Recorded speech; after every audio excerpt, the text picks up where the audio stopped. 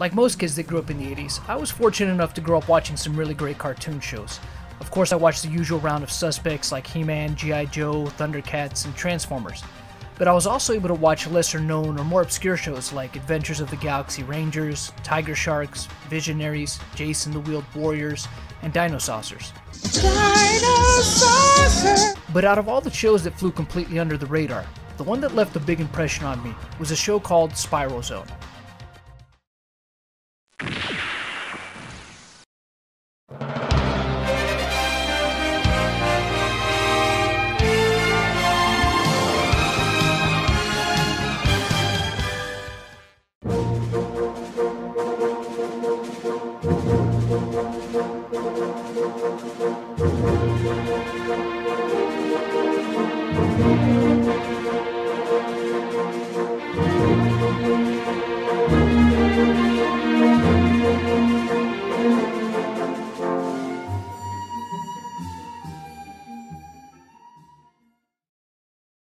Japan, 1985. Bandai would release a line of futuristic military-themed figures and vehicles called Spiral Zone.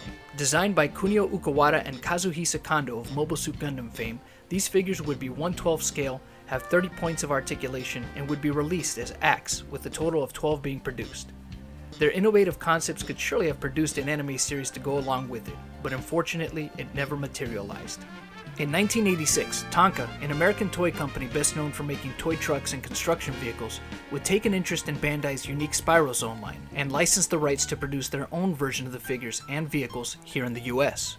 Much like Hasbro's treatment of Takara's Transformers, Tonka would create a cartoon series in order to drive the merchandise sales. Developed by writer J. Michael Straczynski under the pseudonym Fettis Gray, a total of 65 episodes would be produced and air in syndication.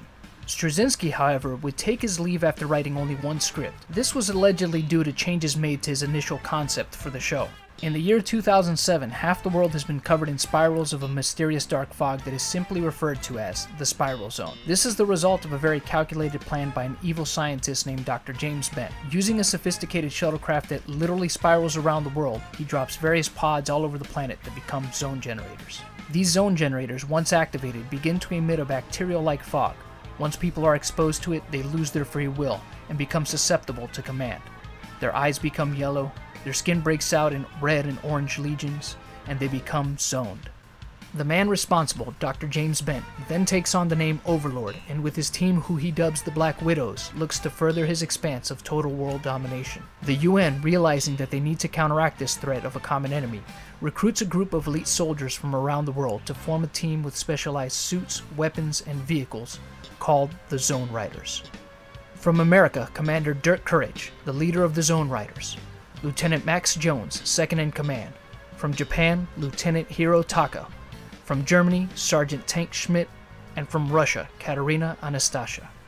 The Zone Riders' mission to enter the zone and destroy generators, as well as gather any information that could help them understand the zone better in order to more efficiently combat Overlord, put a stop to his plans, and finally end this nightmare. The rider suits are made of a special material known as Neutron 90 that protects them from the effects of the zone. However, Neutron 90 seems to be extremely rare and in short supply. Initially, only 5 suits could be made. It isn't until halfway through the season that we see more suits produced, thanks to the genius of Ben Franklin, a new recruit to the Zone Riders. Ben figures out how to use the residual Neutron 90 of the previous 5 suits to make 2 new ones, one for himself and fellow newcomer to the team, the Australian Ned Tucker. In opposition to the Riders are the Black Widows, Overlord's top lieutenants, but unlike Zoners, they have free will thanks to a machine called the Widowmaker. Once processed through this machine, they become completely immune to the effects of the zone, but it comes at a cost. They become permanently disfigured and marred by red and orange patches all over their bodies. They consist of the aforementioned Overlord. From the Middle East and second in command, Bandit, from England, Duchess Dyer, and the Americans, Reaper and Razorback. Like the Zone Riders, they also add 2 new recruits to their ranks in order to even the score. A French mercenary named Crook, and Raw Meat, an American found in the backwoods of the Appalachia. The conflict between the Zone Riders and the Black Widows truly epitomizes a war of attrition in a post-apocalyptic setting. But for a show that's almost 30 years old, Spiral Zone holds up surprisingly well. It has an original story, a diverse array of characters with interesting backgrounds, And it tackles some real-life issues such as claustrophobia, sexism, and zoophobia. You also see a fairly realistic look at how war can really affect people's lives. Personal romances are put on hold, fatigue of war sets in, as well as feelings of revenge, despair, and regret in what feels like a never-ending struggle. Only through iron will, cooperation, and hope do the heroes persevere. Even though it's a war, no one dies, but unlike other shows, Spiral Zone finds a plausible and pretty good way to explain this. The zone generators are fueled by human life force, so for the Black Widows, it's imperative to keep as many people alive as possible, whereas the Zone Riders cannot morally bring themselves to kill enemy soldiers that they know are devoid of their will, and have no real way to distinguish whether they're innocent or not. The flaws are typical for shows of that era. Most of the episodes would have a story arc that would be resolved by or before the end of it, making it very repetitive. Some characters are developed a little bit more than others, and though the show was 65 episodes, the series ends with no real resolution since the second season never went into production. The last 5 episodes of the series are literally made from stock footage of previous episodes edited all together. I can only assume that this was done as an attempt to give the series some kind of closure, but the only thing you're left with at the end of episode 65 is that the fight between good and evil will go on. Spiral Zone would go on to see a home release in the form of 3 VHS tapes with 2 episodes each in 1988. No other official release has been made since. In 2006, however, the now defunct Spiral-Zone.com released an unofficial DVD set after being provided with the master tapes by series supervising producer Pierre Dessel. As was and is still the case today, Spiral Zone's abrupt end can be tied back to its merchandising sales, specifically its toy line by Tonka. A total of 9 figures and 4 vehicles were produced for this line, and were available in stores in 1986. For the Zone Riders, we have Dirt Courage, Max Jones, Hirotaka, and Tank Schmidt. Their vehicles, the Zone Rider Cycle, and Commander Courage's Rimfire Cannon.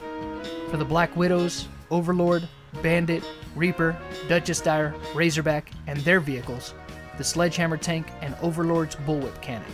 Several additional suits and accessories were also released. Had the series continued, the remaining Zone Riders, Katarina, Anastasia, Ben Franklin, and Ned Tucker, as well as the Black Widows Crook and Raw Meat, would have been released in 1988. For the time that these figures and vehicles were released, they had quite a bit going for them.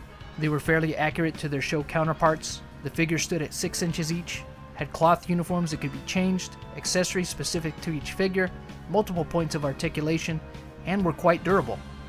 Each character also came with a bio and info sheet, but even more unique, came with a cassette tape that actually has each of their respective voice actors from the cartoon series in a story adventure. If there are any drawbacks, it would of course be the plastic pieces. They don't always stay on the uniform the way you'd like, and will break if mishandled. And because the uniforms are cloth, you can expect them to get frayed over time.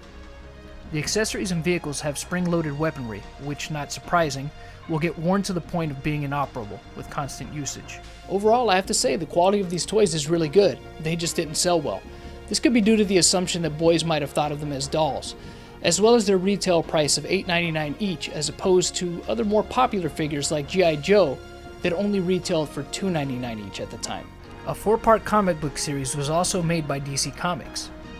These issues served to flesh out the characters a bit more, particularly Overlord, and his defining descent into evil by killing his older brother as a child, which was done out of jealousy and resentment of his father's favoritism for his older sibling. In some ways, Spiral Zone was ahead of its time. It offered something dark and serious as opposed to the more lighthearted and campy cartoons of those days. But ultimately, it was competing in a space that was dominated by the likes of Transformers, G.I. Joe, and Thundercats, so it went mostly unnoticed. In 1991, though, Hasbro would buy out Tonka, and to this day they still retain the rights to this great series. So maybe, just maybe, someday, we could see an official release.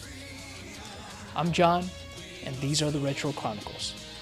Thanks for watching. We will fight on our honor, what is right. We'll defend.